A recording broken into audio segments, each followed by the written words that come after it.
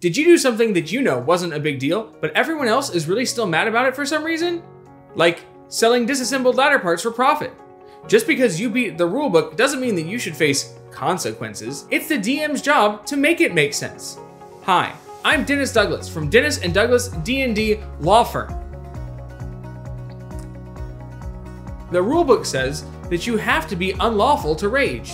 And so that means that breaking the rules is following the rules. The town guard can't fulfill their legal duty to inform you of your rights if you never learn to speak common. Remember, it's a team game, so if your law partners and/or party members didn't stop you, they're to blame too. When you hire Dennis Douglas of Dennis Douglas Dungeons & Dragons Law Firm, I promise you, you will never have to face the consequences of your actions. I mean, who needs a DM, huh? There are random dungeon tracks in the back of the book. No friends?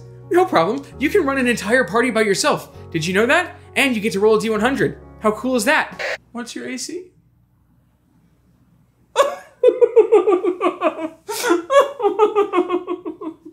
Oh no, it hits. So hire us today.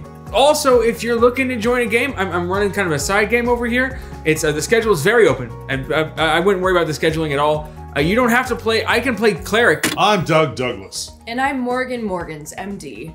And we represent D&M, a D&D law firm. Is your former law partner / cleric PC refusing to own up to the fact that he took all of your law firm's funds and used them to purchase an NFT of his character token?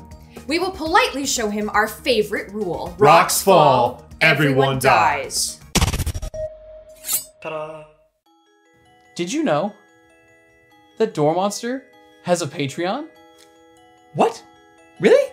They're working on becoming completely fan-funded, so they don't have to put stupid ads at the end of their videos anymore and can do more dumb stuff like this. Do you like dumb stuff? I bet you like dumb stuff. Fun dumb stuff. Fund us.